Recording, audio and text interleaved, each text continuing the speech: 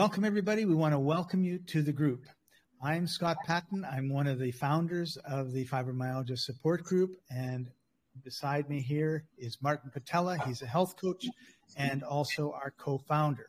And we started it, I think, in 2014 or 15, somewhere around there. And we've just been amazed at how it's been growing. And we wanted to take a more active role in the group. So one of the things we're going to be doing is answering questions that we see in the group and also sharing, hopefully, information that can help you.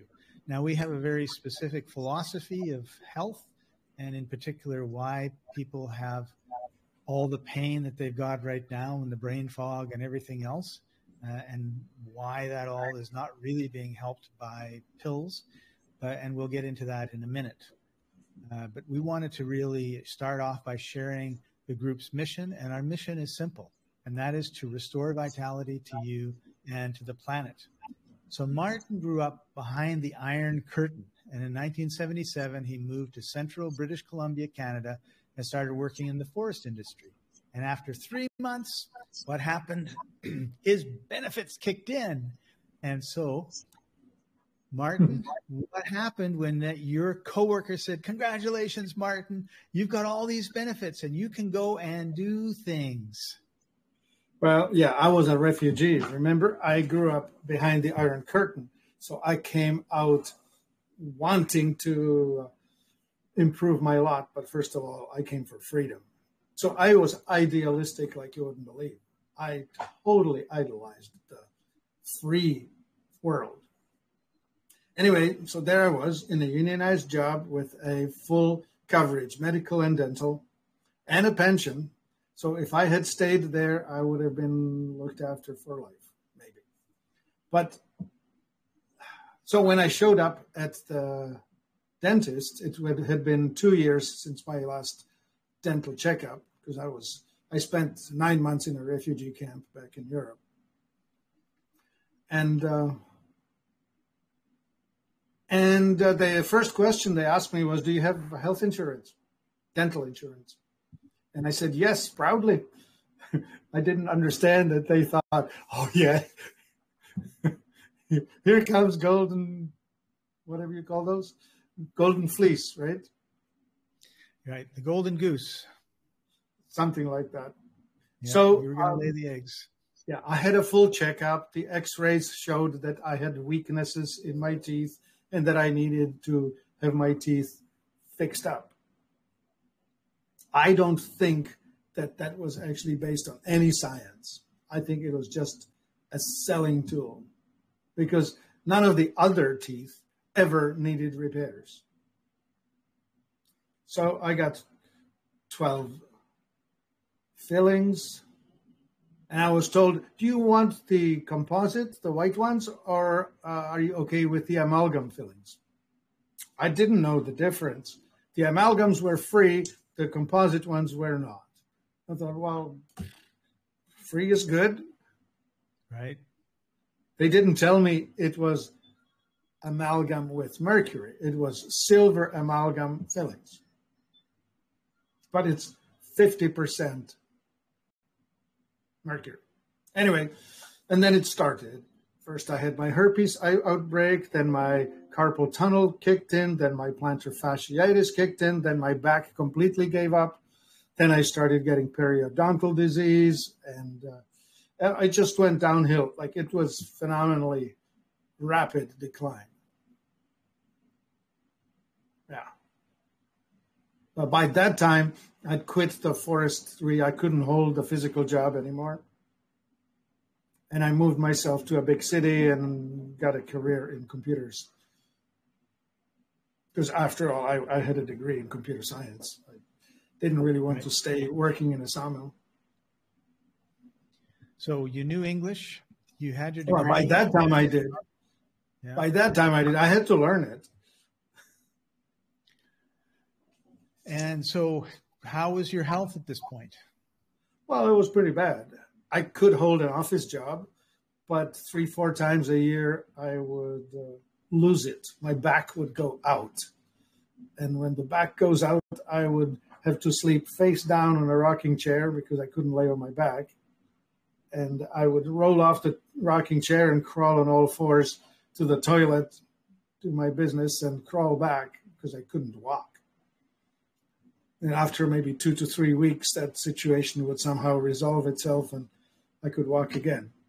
But a few months later, it would blow out again. At that time, I was seeing chiropractors because that was the only way I could stay together. Sometimes they were able to put it back together. Sometimes it would last a week, a month. The longest I had was 6 months without going out. And then. So did you go to the doctors? Yeah, my first one, the first attempt was I went to the orthopedic surgeon. I was referred by a doctor to an orthopedic surgeon. And the surgeon said, well, yeah, that's plantar fasciitis. I'm going to give you a cortisone injection, which he did. And for 6 weeks, I was great. Didn't feel the pain. And then it wore off and I was worse than before. And that was that. There was a suggestion that I could have a back operation, but the chance of success is less than 50%. There even is an insurance code, failed back surgery. Wow. So I didn't like that idea. By that time, I was starting to wake up to the concept of, well, there may be some alternatives. So were you in pain this whole time? Pretty close, yeah, pretty close to all time. Like, I'm really familiar with chronic, debilitating pain where you're unable to just function, right? To the point where all you can focus on is the pain. And plus, of course, the mercury toxicity gives you some really weird changes to the brain functioning. So it's really dark. Like, I was suicidal for years. Right. So you were in pain. You could barely walk half the time. Your brain was under attack, shall we say? Yeah. And I was learning how it came about, right? Like there's these. Later, I developed language for it. I learned the language for it. There's thresholds and triggers. Thresholds is how good your resilience is. How much can you take? How high is the threshold? And the trigger is that which hits you. And the triggers could be anything. It could be from the air. You inhale something, smell of gasoline, smell of tobacco, smell of perfume would set me off, give me a headache. Right. Even an oncoming storm, like a sudden change in barometric pressure, is good enough to get a headache or just get triggered. You were very sensitive. Oh yeah, quite. So that's a very sad part of the story. The good news is you're not like that today. But what turned that downward spiral into an upward spiral? Right. Well, one thing is that I believe in agency. I believe in me not being a victim. Like, I refuse to accept that I cannot do something about it. And that I think made the main difference, because I decided to just study this, learn. Why is this happening? And I'm educated as a computer science and business administration systems analyst. I can analyze stuff. I have the brain for it, but also the formal education for it. So when I analyzed how the medical system works, it became very clear to me that they never touch the cause, the root cause of the problem. Like, I was being adjusted by the chiropractor to put me back together, not asking, but why is he coming out? I went to the surgeon. He gave me cortisone. He didn't ask me, well, how did you come about this? And the naturopathic doctor was no better. I remember I went there with allergies, because I had plenty of that. One of the things that the mercury did to me was it messed up my gut. I had really bad leaky gut problem, which led to a lot of issues, allergies especially. And Well, anyway, the point of the situation, or the point of my tirade here, is that I decided that I was going to learn what the cause is. So, being the systems analyst, I figured it out. I suppose that's my lucky star. And later, I decided to give up being the systems analyst and just share it with people, pass it on, show others what I've learned, which is, if you deal with the root cause, if you take care of what's the cause behind the cause, you will actually get better. And the mainstream medical system does not do that. There is zero chance that you can get a resolution going to anyone who's in the mainstream medical practice and covered by health insurance. Hear me clearly. Zero chance of getting there from here.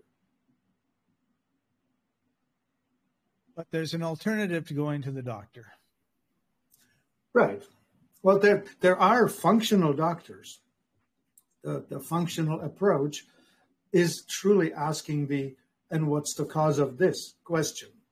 They are. And they are MDs with degrees, whatever, but they're not insured. And the mainstream, they usually charge in the thousands. The typical uptake charge is about $6,000 these days. And they will run a bunch of tests. These people like to run tests, prove to you what is off and why. For $2,000, I can run all kinds of tests and prove that I have toxic metals and dysfunction and allergy and this metabolic dysregulation, this and that. I don't need to run the tests. I know it by the way my body's not working. Right. Yeah. So what did you do to get out of this hole that you had found yourself in? Right. Yeah, that's a good one. I was truly in a hole, both mentally, emotionally, and physically. And I had this sort of the moment, hit the wall finally. And I decided to walk away from chasing the therapies. I read a lot. I read enough to probably pass the naturopathic doctorate exam. And in the process, I figured out that it was indeed the heavy metal toxicity combined with industrial toxins in my body, and started looking for solutions. The number one was zeolite. You should have been there. When I started taking zeolite, it starts binding things that are in your body and taking it out. The smells and the colors of the urine that was coming out of me was just entertaining. The first 5-6 days. Yellow first, then brown, then green, then blue, then red. They all came through. And on one day, it was the dry cleaning fluid. The next day, it was, oh, yeah, I remember I was washing these pieces of equipment in, I think it was, gasoline. They gave me a bucket of gasoline. I was 15 years old and said, degrease this piece of equipment. I was up to elbows and up to the knees, soaked in gasoline, right? I smelled that. All of a sudden, I'm back. Oh, yeah, I remember that. Right. So anyway, flushing that stuff out. Then I found Dr. Vickery. He formulated this thing called Dox aminos.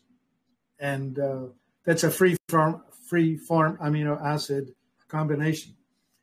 When your gut is not working well, you're not digesting properly, and you're not getting the essential aminos into circulation. So you need to supplement them. I did. And all of a sudden, my body started repairing. The discs that were wobbly and weak started strengthening. And all of a sudden, I could hold a straight posture. I no longer needed the chiropractic adjustments to stay in balance. Yeah, it took probably about 3 years to cleanse and revert everything. But it's sort of a geometric. So the first week is the most powerful, and the first month is more powerful than month 2. By the time year 1 was done, I was tested for mercury in my brain, and it was down to 1% of what it had been a year earlier. Cool. Well, that's a good place for us to stop this part. What we wanted to do was introduce you to Martin and to myself, let you know a little bit about us. Well, I just wanted to go to one more point, and that is, in my opinion, which is my opinion, it's not a professional opinion, and there's probably many people that would disagree with that. My opinion is people who have fibromyalgia are like the canaries in the coal mines. In the old days, they would have a bird cage with a canary in it. They would take it into the mine because if they hit a gas thing or something, they wouldn't be able to smell it. They wouldn't know, but the canary would die first. They would see the canary was dead. They'd say, oh, we got an emergency, everybody out, because it would blow up if there was a spark. And oftentimes in those days, many people died in the mines.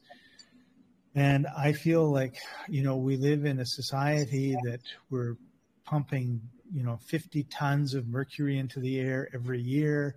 We have who knows what in our houses, what are the materials that we're using to make our houses, to paint, what's in our water, what's in our food. Martin talked about, the pesticides that they use, what are the drugs that we're getting, I have this headache. Oh, I'll take this drug. And, why did you do that, right? We all know that it wasn't a lack of that drug that caused your headache, but we'll just numb it, right? So very much like when you're driving a car and the engine light comes on, take your gum, stick it on the engine light so you can't see it, and everything is fine until the car seizes up and doesn't run anymore.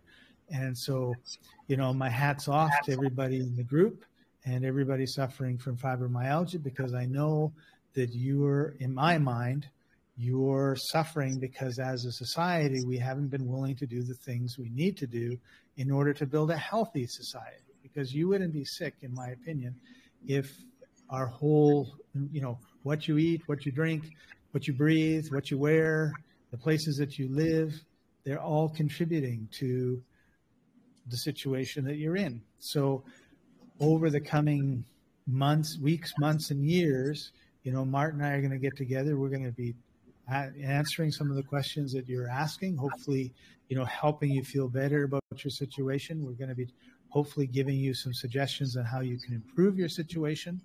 And we're both examples of people that were on a very, very, far steeper, I think, than Martin, heading towards death, and reversed it. And you're on a very, very slow slope because none of you are in danger of dying.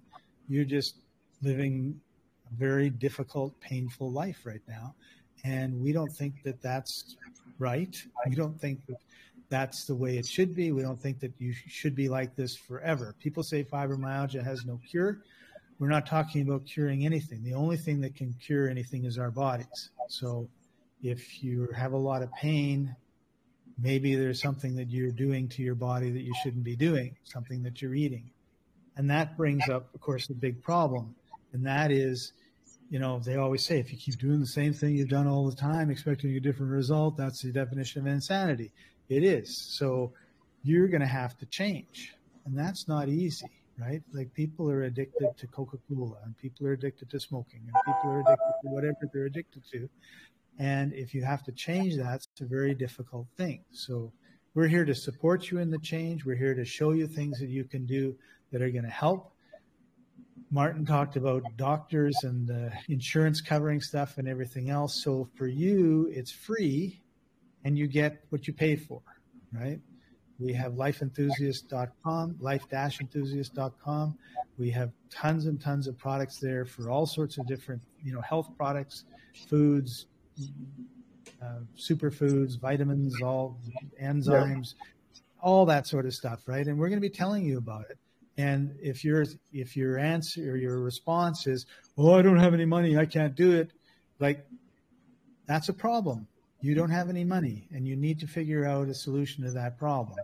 And because the doctor is just going to give you another drug that's going to give you another side effect. Okay, so you have a fork in the road. You have two ways to go, and I'm not saying that you have two ways to go, right? Like you can buy crap, super hyper processed foods, and you can drink, wine all the time or beer or whatever, whatever the negative things are because you think that's trying to help, or you can make a change in your life and it'll be step by step by step. Yeah. It'll be slow because you've all taken a long time to get here. It's not like you're going to be flip a switch and you're all going to be perfect and fine tomorrow. But that's our intention. That's our dream. That's our wish for you all, to not be in pain, to not be tired all the time, to not have brain fog, to not have all these things that are going on, sore thumbs, sore fingers, sore arms, sore backs.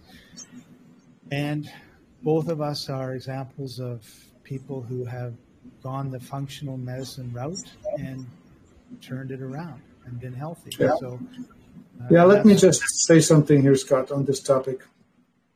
I have seen this come through multiple times on the forum, which was somebody saying, you bastard, you want to profit from us. You want to extract money from us poor suffering souls. I'll tell you this. Anything that ever helped me, I had to pay for. I have a direct personal experience of having to pay for things that were worth doing. The second thing I want to say, you can join us, read the experience. I'm not forcing you to spend any money. I've given away plenty of the information. You can buy stuff anywhere you want, but I promise you that you have to do the steps. And we talked about the steps elsewhere. I'll say it here. It's toxicity, malnutrition, stagnation, and trauma. They will have to be resolved for your body to be able to heal itself. Scott said it right. We do not cure anything. We're not doctors. We don't treat you. We don't diagnose you. All we do is educate you about how to support your body to fix itself. You can do business with us if you want. You don't have to. I do not, let me say it even more directly. Anybody who starts complaining about our ethics is welcome to leave. Right. And having said that, we're here to support you in your growth and in your in your movement towards a healthy life. That's our purpose in doing it. Unfortunately, there are many people who do the opposite. They don't want you to be healthy. They like it that you're not, living the life that you want. Yeah. 20 years on Lyrica is a perfect solution for the manufacturer of Lyrica. Yeah. And you can be sure that they're not selling it for nothing, even if you're not paying for it, right? I mean, that's the sad thing. Like, I really think we should be talking to our congressmen and senators and saying, why are you paying for this stuff and not for that stuff? Why, when I go into a hospital, they serve me food that's going to make me sick as opposed to food that's not, right? And these are all things that they know. They've studied it. Like they said, okay, we feed a whole bunch of people in the hospital organic food and good water. What happens? Well, they get better faster. But what do all the hospitals do? Jell-O, some white bread, some gooey, gushy stuff. Yeah. And so, what's going on? And I think we really need to stand up. I almost sometimes think this should be a political movement, Martin, where we just say, 100,000 people, here's a letter, send it to your senator and your congressman, sign it, and let's just cause a ruckus because we've been quiet way too long, right? This is, we need to change the system. But our goal with you is to give you information and share information. We do have a website. We do sell products on the website. If you want to support us by buying what we recommend from the website, we thank you. But that's not why we're here. That's not what we're doing. However, having said that, there's a lot of things that, like Martin is the curator. He knows all of the people that make all the stuff that we sell on the site. And he knows what they're doing and he gives them suggestions. We have a whole bunch of stuff we make ourselves based on 40 years of experience with superfoods and magnesium oils and all that sort of stuff. And we do that because a lot of this stuff you can't get at the grocery store. You buy it at the grocery store and it's got who knows what in it, right? I mean, you start looking at some of the ingredients and then you go like citric acid, for example. Well, oh, that's just, something from a lemon or something. No, it's totally different. But they give it a nice name like citric acid, so we think, oh, well, there's nothing wrong with eating that. Yeah, there's something wrong with eating that, right? Or dye, red dye, or there's all these things that are getting stuck in. We often say, go around the perimeter, right? Produce, meats, dairy, don't go up and down the shelves because that's where all the damage is. So one of the things we're going to be harping on over and over again is what's in your fridge? What are you shoving in your mouth? You're feeling really stressed and you think a donut's going to help? No, it's not going to help. It might give you a moment buzz or whatever, but it's not going to help. So you need to cut out the donut. And there'll be other things someone will say, oh, I had a pie or I had this or I had that. And we're probably going to say that was why you had a flare up the next day, right?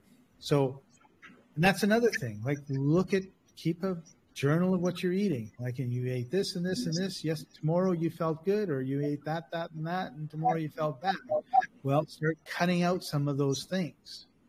Anyway, we're planning to spend a lot of time giving you good information about how you can make a change in your life. And we're starting with this video, and we appreciate you sticking with us this far. Martin, any last words? I don't want to stretch it. It's been long enough. I could carry on with so many other points, but we'll do that in some other conversations. One thing, come and join us on our coach talks. You will get a chance to interact with us directly, but you need to show up. Right. And we'll put in the description the link and the times, and we look forward to having you join us. Thank you.